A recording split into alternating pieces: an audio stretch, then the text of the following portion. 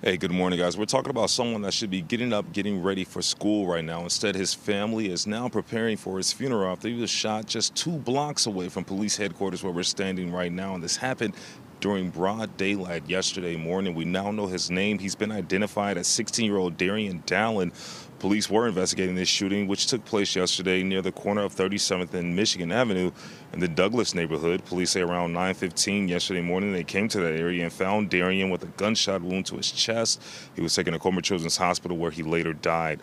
Now, police were focusing their attention on this Kia that you see right here with front end damage. The cause of this shooting is still being investigated, but with this happening so close to police headquarters at 35th and Michigan, people say they don't feel safe in the area. It don't make no difference where you at. You can be in front of your house. You can be coming out the police station. You know, it's just a sad situation. And where's the guns coming from?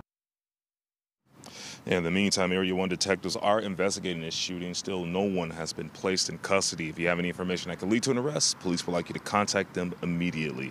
For now, we're live outside of police headquarters. I'm Glenn Marshall, WGN News.